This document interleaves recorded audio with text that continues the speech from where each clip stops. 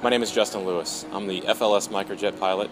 I live in Oklahoma City and I fly the world's smallest jet airplane. About 8 years ago, I came upon an opportunity and the ability to build this BD-5J. This is a jet that inspired me when I was a kid and I knew could inspire someone else in the industry. This is also the type of airplane that's perfect for the airshow industry because it's completely unique. There's a lot of aerobatic acts out there, there's a lot of other things out there, but this is the one thing that is so unique to the industry that people cannot look away. They have to see it. So I really wanted to build this airplane.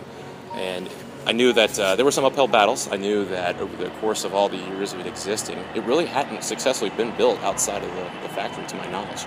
And so we were trying to do something really for the first time since its conception back in the 1970s. We were able to do this. We teamed up with some engineers and we came up with a set of rules for ourselves that centered around safety, quality, not letting finances, that kind of thing, get in the way. We were actually very realistic about the budget. We were very realistic about what our goals and expectations were. We knew we were doing something that people have been trying to do for 30 plus years and were unsuccessful. So that's a very realistic thing to when you tell yourself, why is it that you think you can do this when others fail?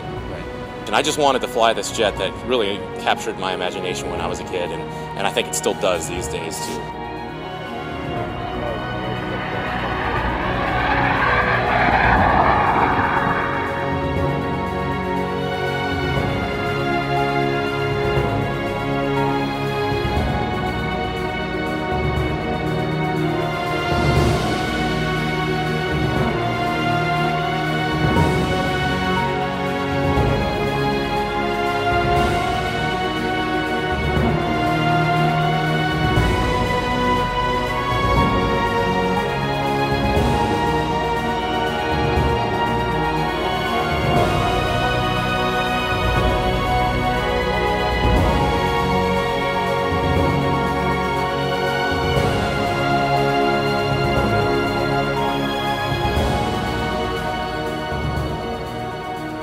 My name is Jeremy Dirksen. I'm from Edmond, Oklahoma. I'm the FLS Microjet crew chief, and I'm 36 years old. We met through some friends, and just kind of a friendship developed. He took me flying his Glass Air a few times. He's really busy when he's flying the 707, so we really didn't see each other that often.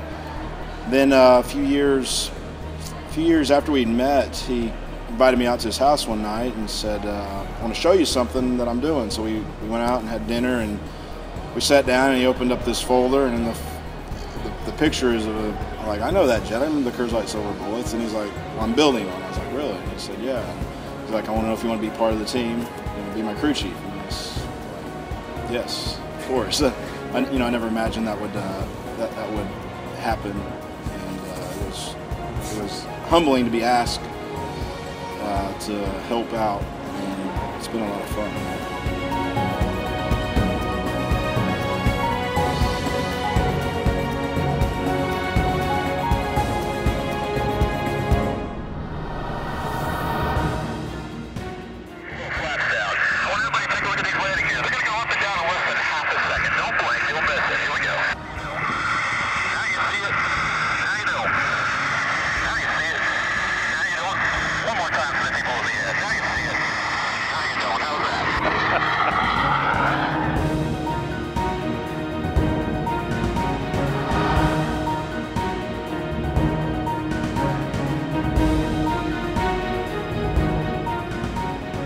Bottle rocket brake right here.